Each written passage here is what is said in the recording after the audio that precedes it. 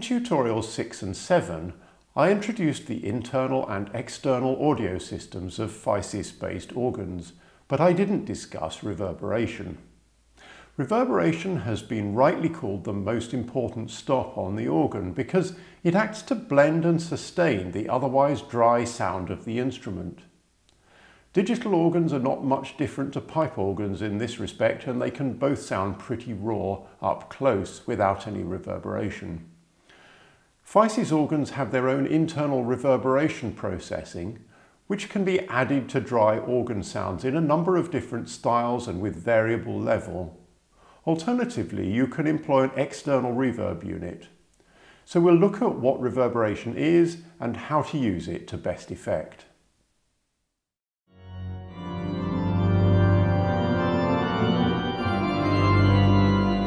The sound of the organ that we hear in a church or other large space is a combination of the direct dry sound from the instrument itself and reflected versions of it that have bounced off various surfaces.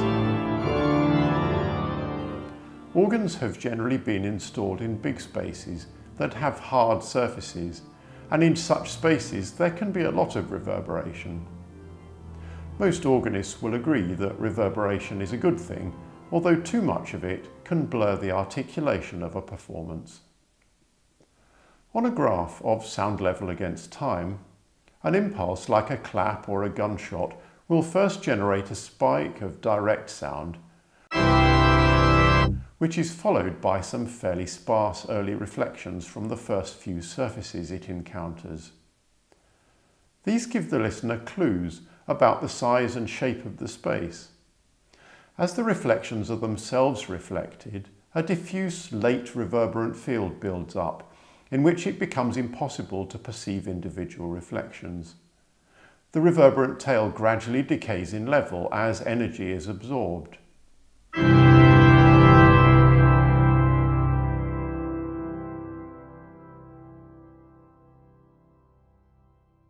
The reverberation time of a space is normally said to be the time it takes for the energy of an impulse to decay by 60 decibels from its starting level. This can be many seconds in a large stone building, for example, or next to nothing in your living room.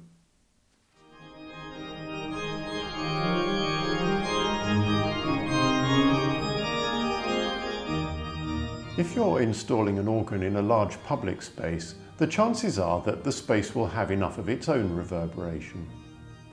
Natural reverberation is normally to be preferred, and as with a pipe organ, it's important to think carefully about where you put the sound sources to integrate optimally with the reflected sound.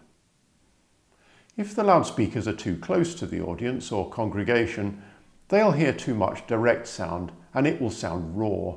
Too far away and the organ sound could be quiet, indistinct and possibly too reverberant. This is a difficult juggling act that takes experimentation and experience to get right. Adding artificial reverberation to the organ sound in public spaces is generally not a good idea, as it can result in the organ sounding like it's in a totally different space to everything else. Some dry public halls have sophisticated reverberation enhancement systems for the entire space, but that's really a story for another day. If you're installing an organ in a small private space that has next to no reverberation of its own, then you may need to simulate the sound of a larger space using artificial reverberation. Playing Vidor organ symphonies with no reverberation isn't a particularly satisfying experience, I think you'd agree. If you use the organ's built-in system, the reverberation can be mixed with the pipe sounds and reproduced through the internal loudspeaker system in the console. In the Setup menu, if you select Reverberation, it's possible to choose from a number of preset reverb styles ranging from a small chapel with a shortish decay time, that's this one, to a larger cathedral with a long decay time. That's this one. And you can also choose the wet-dry balance, the low setting having a greater proportion of direct sound and the high setting having a greater proportion of reverb or wet sound. So this is the low setting.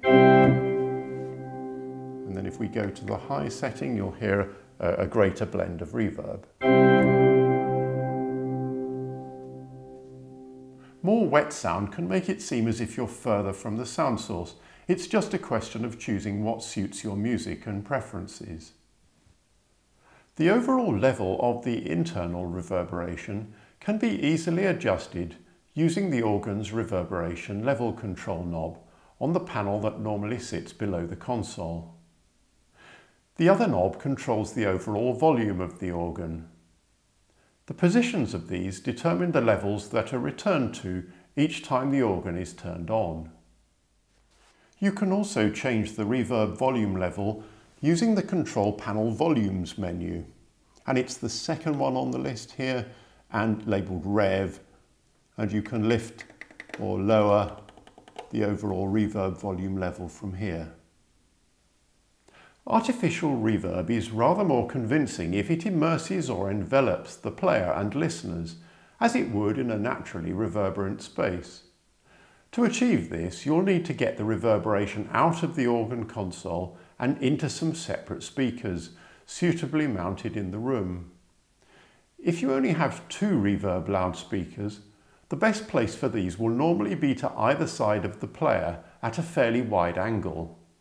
If you have 4, then they can go in the corners of the room.